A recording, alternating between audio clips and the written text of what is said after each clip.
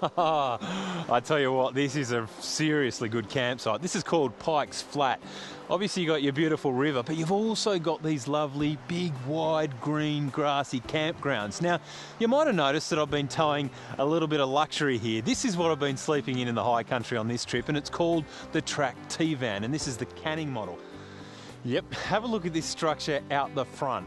I've never personally set it up in the past, but it took us around about 13 minutes, so it is fast to set up, and it gives you all of this extra living space out the front. Nice and shady, but if you do want to stay even longer, you can attach awning walls with massive big gauze windows right around this area. Look, I suppose the first thing when I'm ever advising anyone that wants to take a camper trailer off-road, first thing you should consider is just how ruggedly these things are built. Because, I mean, think of the worst possible scenario, and the last thing you want to have happen is that your family is stranded and you perhaps even have to leave your camper on the side of the road because it's quite frankly just fallen apart. I can pretty much guarantee, hand on my heart, that that's not going to happen with one of these. They've got MC2 military grade suspension.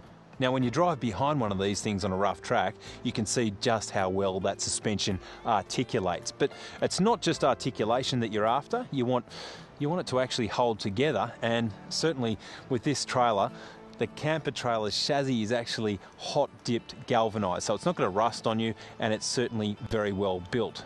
Attaching it to the car is also another thing you need to look out for, and this has got a DO35 off-road coupling. It is a beautiful setup, and it sort of self-centres over the pin really easily. To enjoy your little lap of luxury, you'll have a queen-size bed. And the lighting throughout it is really snazzy. It's LED, so it draws really low power, and a 3-speed 12-volt fan with a timer.